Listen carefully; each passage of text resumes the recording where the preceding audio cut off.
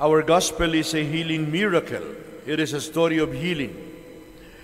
A paralytic or a paralyzed man, someone who cannot move, someone who cannot walk, is brought to Jesus, carried on a bed by some friends. The gospel is a wonderful picture of a man who was saved because of the faith of his friends. Had it not been for the friends, the paralytic would never have reached the healing presence of Jesus at all. The paralytic was certainly saved by the faith of his friends. My dear brothers and sisters, the approach of Jesus to the paralytic might seem astonishing. He begins by telling the paralytic that his sins are forgiven. There was a double reason for that, because in Palestine, it was a universal, it was a common belief that all sickness, all kinds of illness was the result of sin, and that there is no sickness that could be cured until the sin was forgiven. That is why, for this reason, there is no doubt at all that the paralytic could never have been cured until he was convinced that his sins had been forgiven.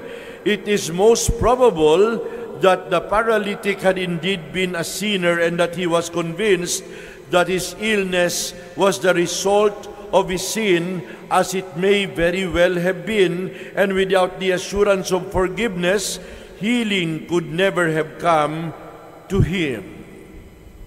My dear friends, the paralytic in the gospel knew that he was a sinner.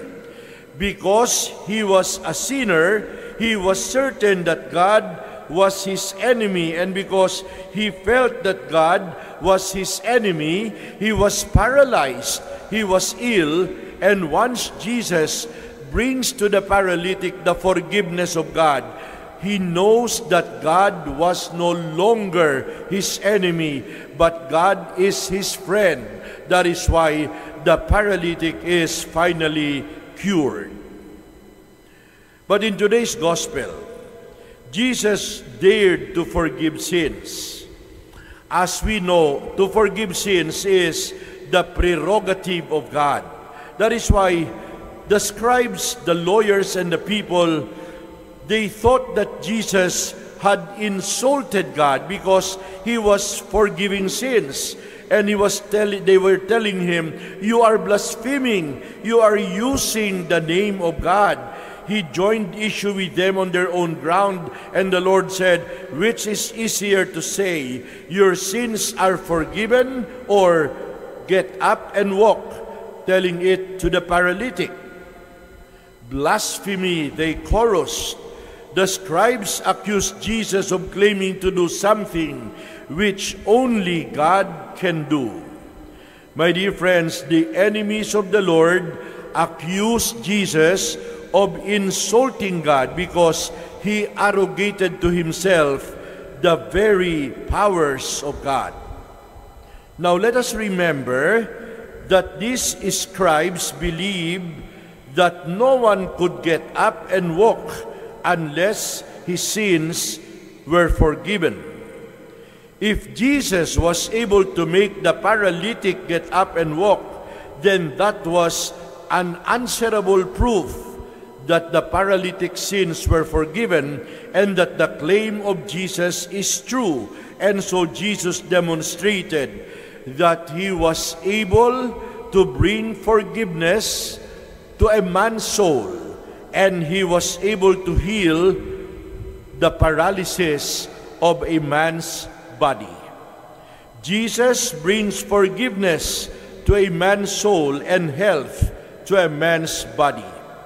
And it remains eternally true that we can never be right physically until we are right spiritually, and that health in body and peace with God go hand in hand. As I was reflecting about the gospel reading for today, what entered my mind this morning was a very common Latin phrase, which I believe many of you know. Mens sana in corpore sano. Mens sana in corpore sano.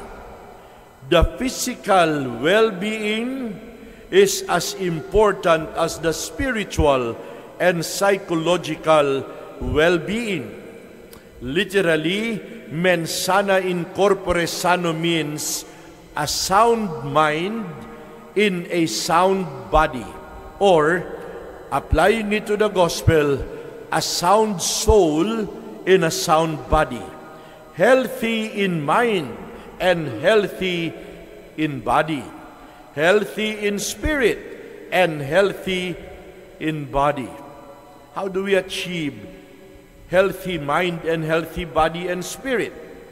I have some tips to attain a healthy mind in a healthy body. Number 1, get enough sleep. Get enough sleep. Adequate sleep is extremely important. Who would think something simple like a good night's sleep can help your mind? We have to rest our body. Get enough sleep. Number 2, exercise can make you happy. Let's get moving. Somebody said, galaw-galaw nang hindi agad pumanaw. Galaw-galaw nang hindi agad pumanaw.